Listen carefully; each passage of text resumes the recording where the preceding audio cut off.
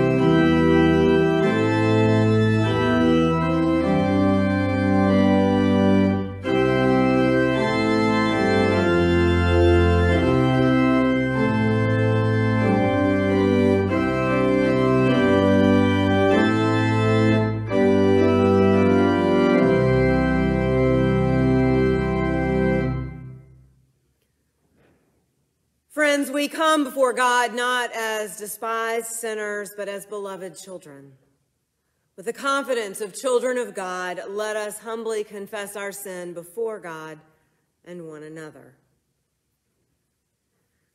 Gracious God, you are so patient with us.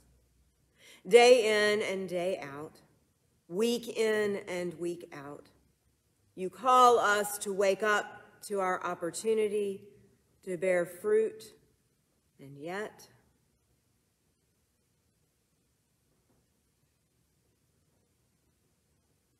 Lord, you know our strengths and our shortcomings better than we do ourselves. Ever patient and merciful, forgive us our wrongdoings. Plant seeds of changes in our hearts.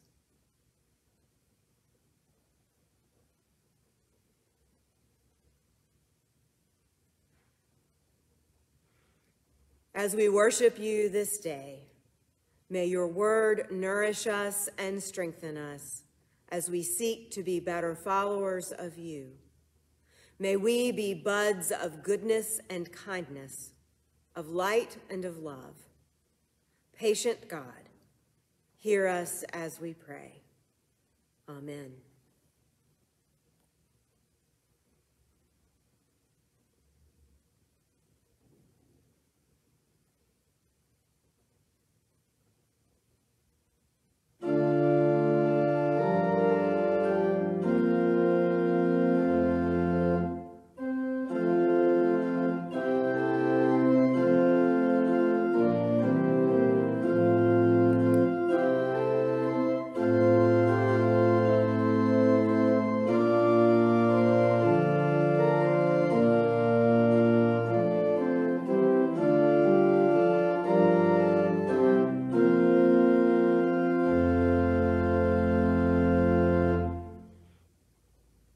The saying is sure and worthy of full acceptance, that Jesus Christ came into the world to save sinners.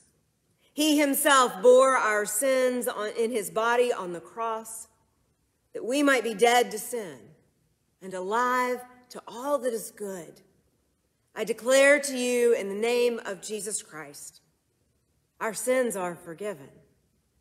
Amen.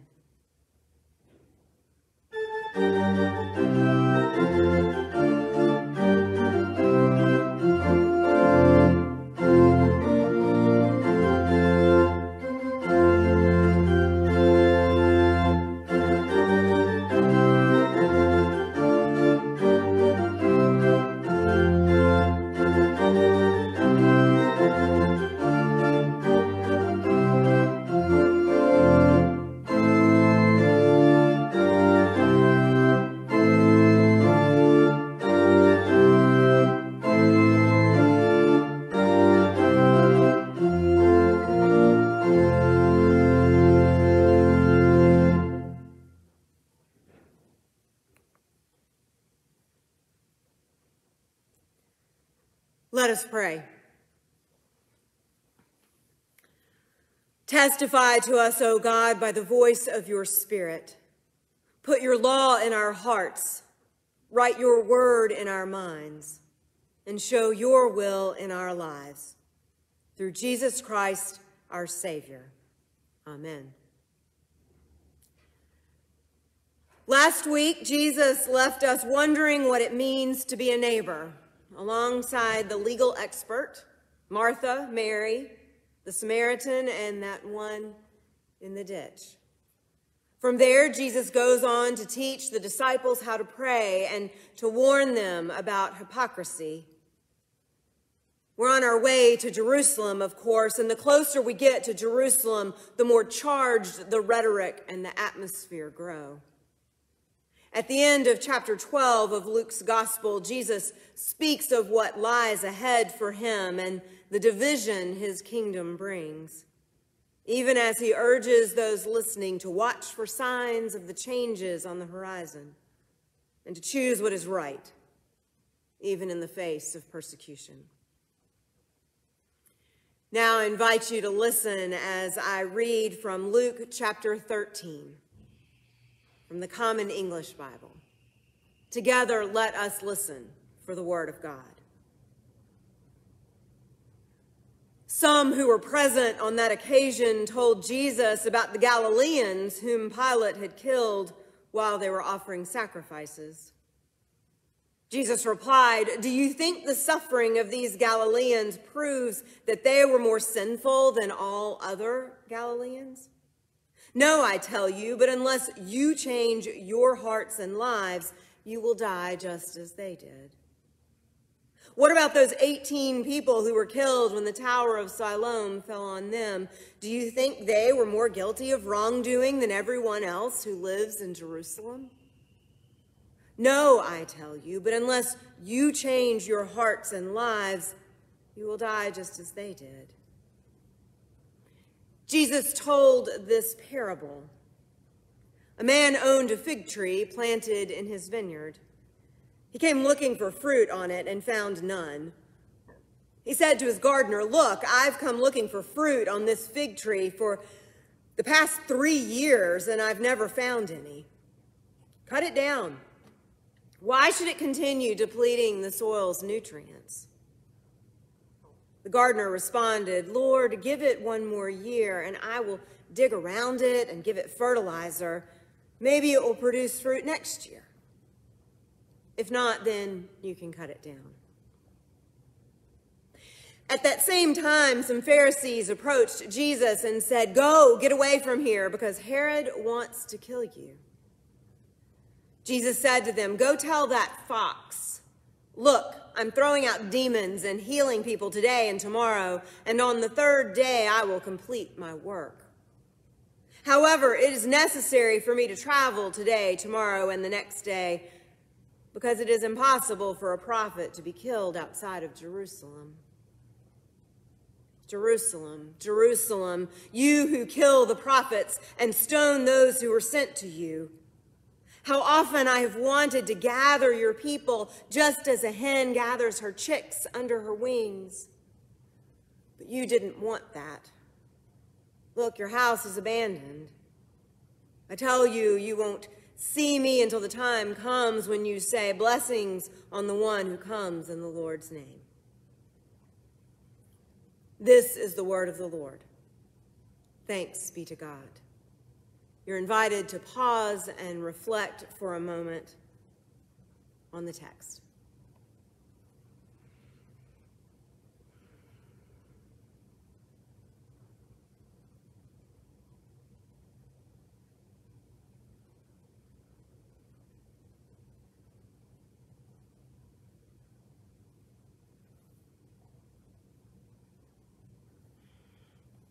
Amen. So the people want to know what happened. They want to know why those worshipers died the way they did. What did they do, Jesus? Is there something they could have done to avoid their fate? It's a natural question, or at least a very human one. When something awful happens, we want an explanation. We crave a cause and effect. Or we think we do. We think if we know why it happened to them, we can keep it, whatever it is, from happening to us. And the more we spend our time and our energy asking, what about them?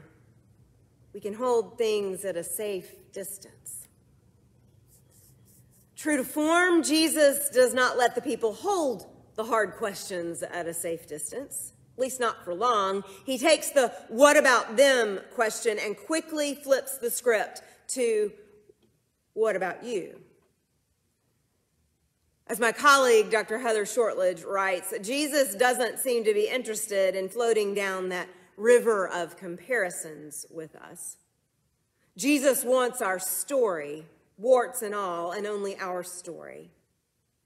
Stop fretting, she says, over the pilgrims and Galileans and what they did to deserve such an ending. The end happens in every story. We don't know how many pages are left. Stick to reading your own story. God will take it from there. This flipped script is not a new thing for Jesus. Just last week, Martha huffed with exasperation at Jesus over what Mary was not doing. I imagine her finger pointing at her sister, and Jesus insisting on gently and firmly turning that finger back to Martha. He does the same thing here. He takes the what about thems and turns them into what about yous. Over and over and over again. And he drills down on repentance, or as the Common English Bible reads, changing hearts and lives. For Jesus, this repentance thing is not a once and done thing. The root of the word repent in Greek means turn. And here Jesus uses a verb tense that can literally be translated repent and keep on repenting, turn and keep on turning. As Heather writes, the way of Jesus, the way to Jesus, is not a one-shot deal that saves us from falling. Rather, it's a lifestyle choice. I will keep on repenting today, tomorrow, and ever on into the future. In this life, the work of repentance never ends. Jesus makes sure the disciples hear this word a lot, she writes. Perhaps the more times it hits their ears, the better the chance of it sinking in. Maybe that's why we have to hear that word so often, too. Repentance can be overwhelming, especially if I do the hard work of examining and sitting with all the ways I fall short, all the ways I participate in the world's falling short of what God dreams for the world, the new creation God longs for. It's easy to get bogged down and feel defeated. No wonder I move so quickly to the what about thems. But they are behaving badly, Jesus. They are so mean, but they are getting away with everything. It is so much easier to point to them than it is to face what I see when I ask, what about me? When was the last time you were encouraged to daydream? When was the last time you allowed yourself to daydream, to let your mind wander? For me, daydreaming brings to mind laughable images of Ralphie in A Christmas Story, when he imagines his teacher weeping with joy and giving him an A+++++ for his essay arguing why he needs a Red Ryder BB gun for Christmas. Ralphie has a vivid imagination, and that imagination almost always gets him into trouble. His career as a daydream believer is held up as nostalgic childhood silliness. It is sweet enough, but not the stuff of serious life in the world. But Professor David Lowe suggests that we need to spend a bit of time daydreaming as part of our repentance work. Yes, daydreaming. Because God invites us to dream something beyond what we can presently see. Scripture is, of course, full of dreams, powerful dreams that paint a picture of what life could be if and when God has God's way. Jesus dabbles in a bit of daydreaming too, imagining the kingdom of God with and for us out loud. He dreams of an enemy Samaritan stopping to help and save a stranger. He imagines a struggling fig tree and a protective mother hen. That fig tree is deemed a waste of space and resources by the vineyard owner. That is all the vineyard owner can see. A gardener steps in and invites the vineyard owner to see something that must be imagined, must be dreamed. The gardener pleads for a bit more time so that he can tend to the struggling tree, give it nourishment and TLC so that it can be what God has imagined, so that it has one more chance to thrive and bear fruit. And Jesus imagines himself as a mother hen desperate to gather the wandering and vulnerable chicks under her wing to keep them safe from all that would do them harm. His is a daydream of a different kind of kingdom with an entirely different kingdom agenda. In Jesus, God dreams big things for the people. He dreams of a people who turn from all that would harm them and lead them astray. He dreams of their turning back to him, the only one who can actually save them and give us life that is genuinely abundant and free. Friends, what does God dream for you? What does God dream for the world through you? What might God want for or from you? Where might God want you to turn? Can you imagine? Can you think of one thing, one relationship, one habit, one grudge, just one thing that you could shift or change or let go of that might bring you closer to who God longs for you to be in and for the world? Is there some practice or habit you might take up that would produce more abundant life for you, for those around you? This odd and challenging year has left us worn down and worn out. We've found ourselves staring at the same screen and the same four walls many days and have divided from one another in ways we could not have imagined 12 months ago. There are many days when I, at least, feel a bit like the bedraggled fig tree that is not bearing the fruit I would like to. Other days, I feel like a frantic chick who does not know how to do much beyond scurry and fret. In my weariness and my scurrying, it helps me to pause, to pray, and to realize that God in Christ dreams far more for me than I have dared to imagine on my own, far better than my preoccupation with pointing my finger at all that they are doing or not doing. Yes, Jesus condemns and confronts all that oppresses God's beloved children, and he fully expects his church to do the same. But it's about getting our own house and our own hearts in order, perhaps, first. Because no good news, no gospel is found in the what about thems. The good news comes in hearing that there is still time for the failing fig tree, still time for the frantic chick, still time for me and for us if we can only find a way to turn and keep turning back to the one who wants to nurture us, the only one who can save us. So maybe it's time to daydream a bit. To let my mind wander away from the dead-end what about thems to the holy and hope-filled what could be with me's. Maybe it's time to daydream.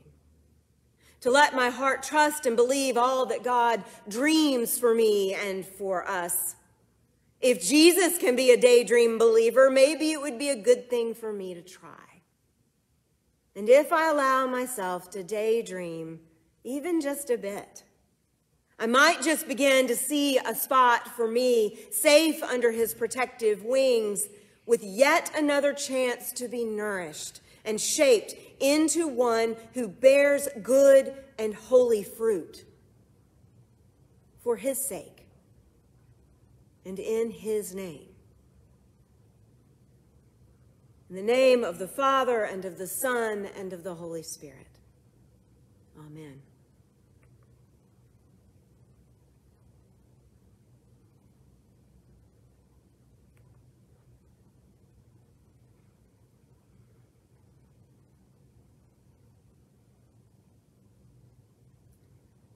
And now, friends, let us pray. Holy One who came as a child, we pray for your children everywhere. For those who are hungry, we pray for nourishment. For those who are fleeing, we pray for safety. For those who are ill, we pray for your healing. For those who are grieving, we pray for your peace.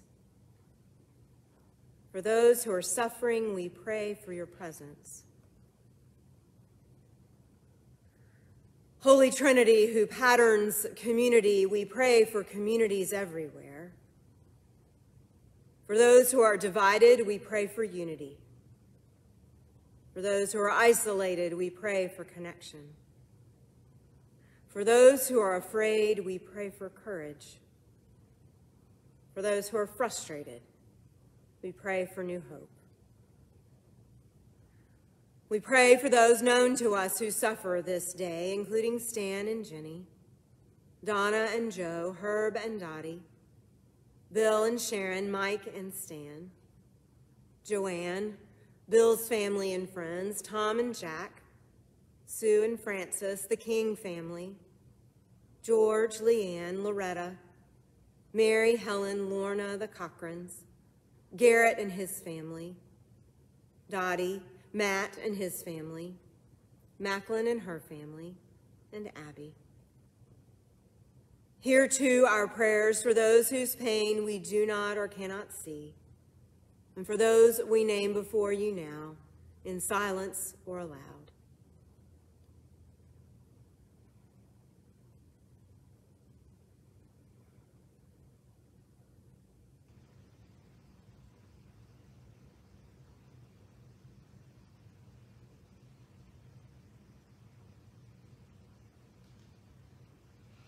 Holy Three in One and One in Three, bless us in the work of faith, that we might be truly faithful. Nourish us in the labor of love, that we might show your love. Keep our hope steadfast, that we might know your grace and your peace as we wait for your coming reign of justice and overwhelming love. Through Jesus Christ our Lord, who teaches us to pray together. Our Father, who art in heaven, hallowed be thy name. Thy kingdom come, thy will be done, on earth as it is in heaven. Give us this day our daily bread, and forgive us our debts, as we forgive our debtors. And lead us not into temptation, but deliver us from evil. For thine is the kingdom, and the power, and the glory forever. Amen.